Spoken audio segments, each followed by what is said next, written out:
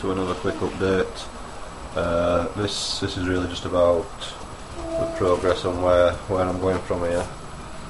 One of the main points I'm not really happy about is this curve here, this double curve. As you can see, it's very tight and not very realistic. What I was gonna do was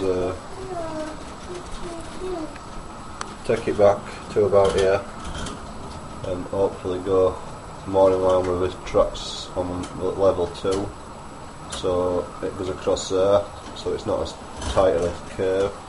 It will look a lot better, I think. Our other alternative is to go follow this track down where Aiden is, like an embankment, follow it down here and cross the tracks to join back onto the back bit here, which I'm going to expand or do something with eventually. That's in my pipeline, like many things. I don't know if anyone has any more suggestions. Feel free to send them.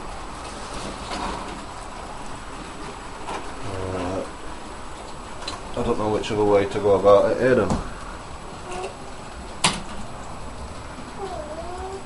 you can see the trains are all running at the moment, apart from this Class 37, my trains, which the little boy broke. I need to order a new bogie or some spares, unless someone's got a spare bogie for that to Class 37. Just feel free to send it along. So that's where I'm at the minute.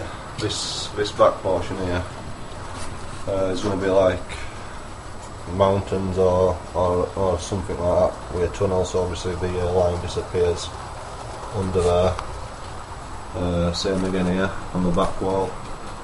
I'm going to have like another level, like a town or an industrial sort of area at the back. There's a lot more work to be done here on this area. More detailing, painting, taking the track up to paint and ballast and scenery, loads. This incline here, I wasn't 100% happy with it, but I'm not sure whether I want to keep it or remove it. It looks okay. It'll look a lot better when it's all done, but obviously, then again, this curve here, I don't really like it. It doesn't really look very realistic, but I might be stuck with that. So, any ideas, please send them along. Thanks a lot.